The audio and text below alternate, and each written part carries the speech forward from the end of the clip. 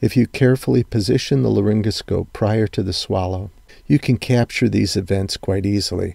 The scope should be placed in the home position with the view of the endolarynx prior to the initiation of the swallow. This allows the clinician to clearly observe events of aspiration before and after the swallow when the objective lens of the laryngoscope is unobstructed. Given that events of aspiration can occur during the period of whiteout, it may be necessary to transiently advance the scope into the laryngeal vestibule following the swallow to scan the anterior tracheal wall for the presence of aspirated food or liquid using the deep look technique that was described earlier in the presentation. Observing new subglottic food and liquid allows a clinician to confirm an event of aspiration during the swallow when the view may have been obliterated. All right, let's view this video again. This is passage of the scope through the nasal cavity. We will advance the scope to the nasopharynx, angulate the tip down, and get a view of the larynx. And we'll just let this play through. All right, again, we've identified our path. We're advancing the scope back. We find our first landmark, and we observe a few swallows here.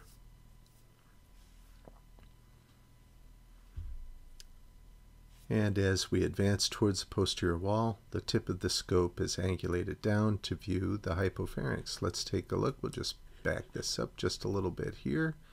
And we can see now the scope isn't quite at 90 degrees. We're in the open space of the nasopharynx here. As we advance the scope further, it will hit the posterior nasopharyngeal wall and be guided down into the pharynx. Let's take a look at that. And there we are, positioned well now to look at swallow function. This is perhaps the most difficult pharyngeal stage finding to determine when employing laryngoscopy. The period of obliteration, or whiteout, will prevent direct viewing of penetration or aspiration. The laryngeal vestibule and subglottic shelf will sometimes hold clues as to the path of the bolus during the period of obliteration, and we saw this in some of our examples earlier. Occurrences of laryngeal penetration with resulting residue in the endolarynx during the swallow are fairly easy to identify after the epiglottis returns to rest and the larynx opens up for our visual inspection. Events of aspiration during the swallow are more problematic. Tracheal residue is fairly easy to visually locate if it's placed along the anterior wall of the trachea. However, the field of view of the endoscope will very rarely include the posterior wall of the trachea. The only evidence available that would point to an event of aspiration along the posterior tracheal wall would be residual reflective material in the area of the interarytenoid space. Should no evidence present itself, but aspiration during the swallow is suspected, the clinician should position the scope and wait for coughing or clearing attempts. If these do occur, the clinician should scan the vestibule for evidence of dye in the sputum. If the patient is suspected of being a silent aspirator, the clinician can request the patient to cough and then monitor the sputum, if produced, for evidence of the dye. If all signs are negative, but aspiration is still suspected, repeat the presentation and look for these events again. Aspiration during the period of whiteout will not be directly observed as it occurs. Many individuals dismiss the entire procedure, often citing this single weakness as the reason. This would appear to be a dramatic flaw in the examination for those clinicians that require direct observation of events as they occur for proof that they occurred.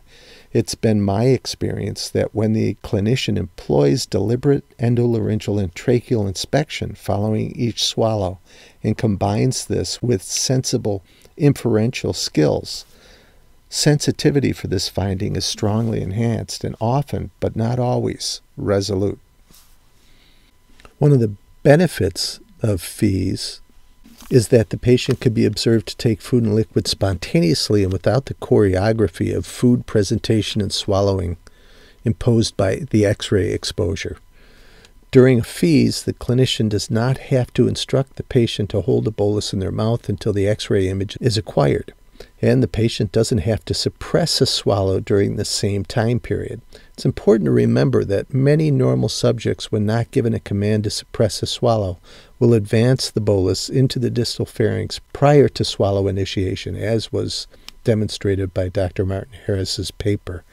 And so we have a table of unresolved clinical conditions on the left and the instrumental exam that you may choose based on these unresolved clinical conditions. And we'll just go through them very briefly.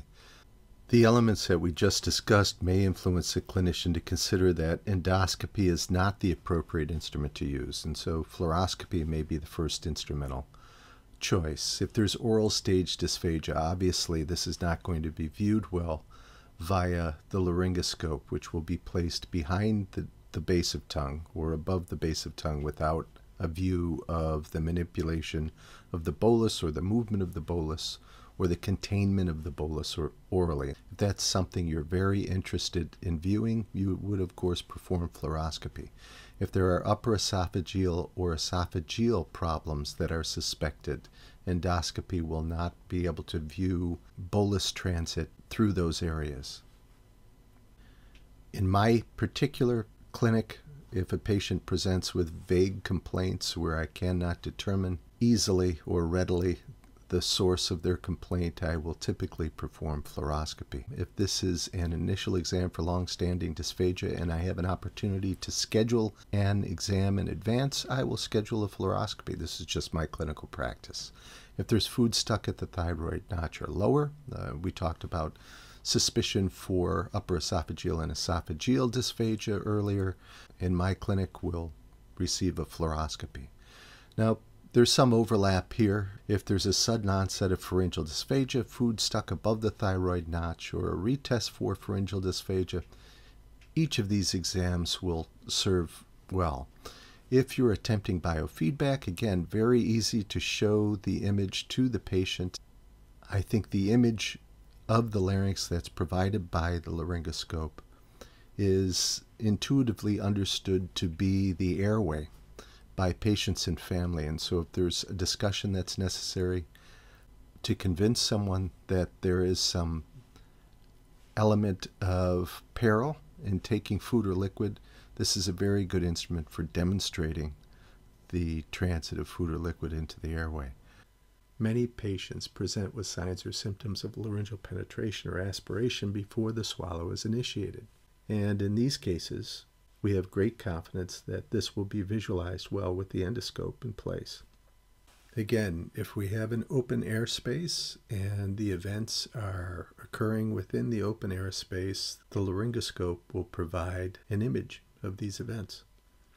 And because the view of the larynx is so good with the laryngoscope, you have an excellent opportunity to look at airway closure and any compromise due to either neurologic deficits or structural deficits. And so the abnormal vocal quality is an important presenting factor when choosing the exam.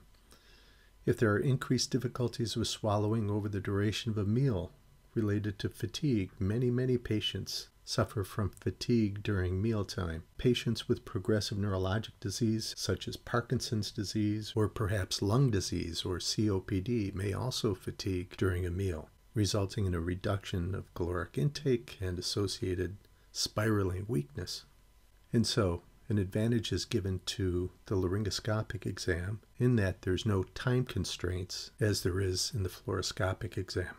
Well, let's take a look at just the FEES image of a puree bolus being swallowed, first in real time and then in slow motion, so that you can get an impression of what a slower moving, more cohesive bolus may look like when advanced into the pharynx. And so we'll see some applesauce, a little bit of blue dye in the applesauce arrive into the vallecular space. There's a bit of a pause. There's no additional travel down into the distal pharynx as we'd see with liquids at this point. And so filling the vallecular space completely into the period of whiteout, and then complete clearance of the bolus. The vallecular space is completely filled, And we see the swallow occur at the end of whiteout, perhaps just a very minuscule amount of secretions and a bit of the applesauce collecting, nothing to be concerned about at the close of this swallow.